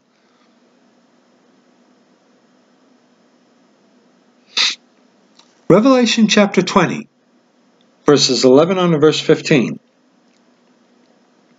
And I saw a great white throne, and him that sat on it, from whose face the earth and the heaven fled away, and there was found no place for them. And I saw the dead, small and great, stand before God, and the books were opened, and another book was opened, which is the book of life. And the dead were judged out of those things which were written in the books according to their works. See, we who are saved at the judgment seat of Christ, our works are going to be tried for our rewards in heaven. We're going to heaven, but our rewards are in heaven are what going to be accounted for our works. Right here, it's just your works in order to get in, not by grace. Grace is there, yes. But let me sum it up to you this way. Dear friend, at the great white throne of judgment, you have no hope. You have no hope. Let's continue. And the sea gave up the dead which were in it, and death and hell delivered up the dead which were in them, and they were judged every man according to their works. And death and hell were cast into the lake of fire. This is the second death. And whosoever was not found written in the book of life was cast into the lake of fire. This is hell. The lake of fire, says the lake of fire, says death and hell were cast into the lake of fire. That's the second death. That's your inevitable outcome. Go to Mark in the gospel accounts. Mark chapter 9. You will hear people talk about the myth of hell, that hell is not a real place. Mark chapter 9, verses 42 on to verse 50. Here's where you're going, friend. You want to be stubborn? You want to be idolatrous? You want to reject the truth? See, we, the Church of the Living God, are getting caught up, getting out of here. And then it's going to begin the time of Jacob's trouble. Right now, it's the time for you to get saved. Because once we're gone, that's the time of Jacob's trouble. And the mark of the beast is going to be in that time. If you take that mark, you're going to hell. There's no ifs, ands, or buts. To inevitably be cast into the lake of fire. What's that going to be like? Let's look. Mark chapter 9, verses 42 on to verse 50. And whosoever shall offend one of these little ones that believe in me, it is better for him that a millstone were cast about his neck, and were cast into the sea. And if thy hand offend thee, cut it off. It is better for thee to enter into life maimed, than having two hands to go into hell, into the fire that never shall be quenched. He's not talking about literally cutting off your hand. Okay? He's not talking about that.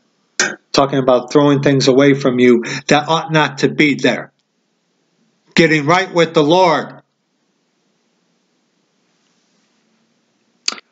Hey, you're not using the authorized version of the scriptures? Go ahead and read your verse 44 for me.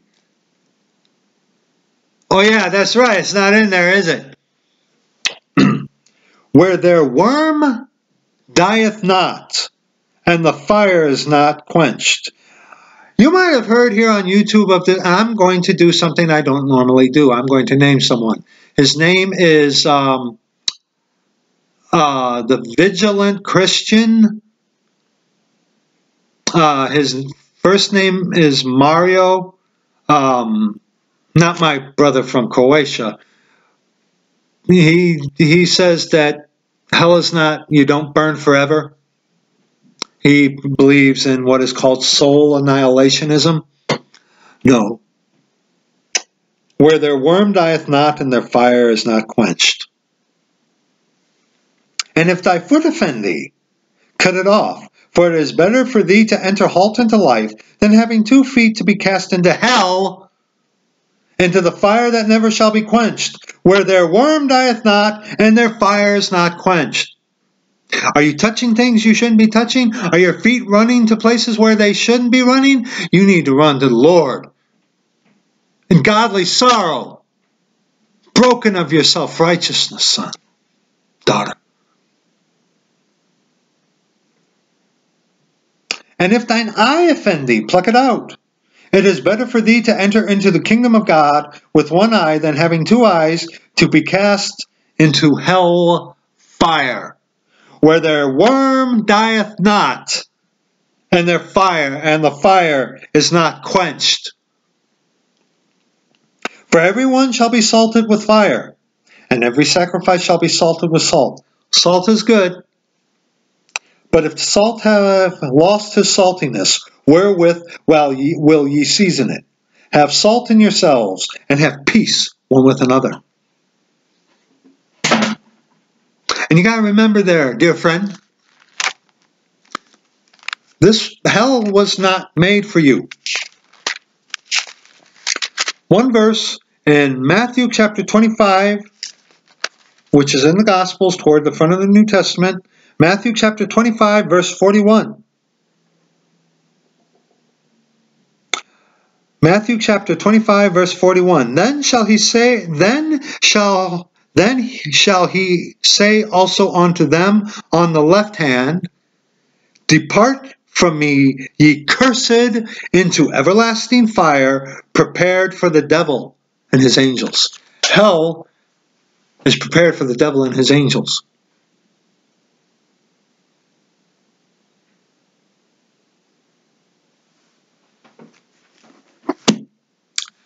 Dear friend,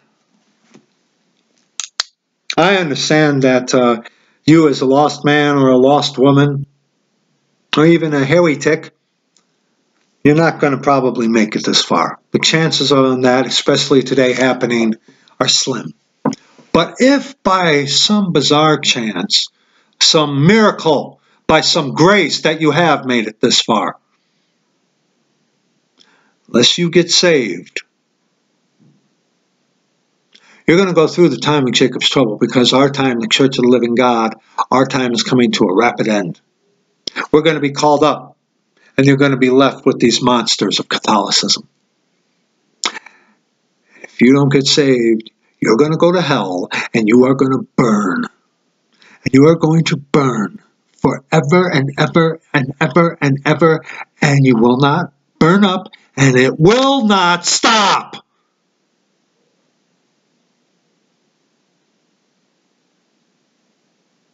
Repent of your self-righteousness. You're not good.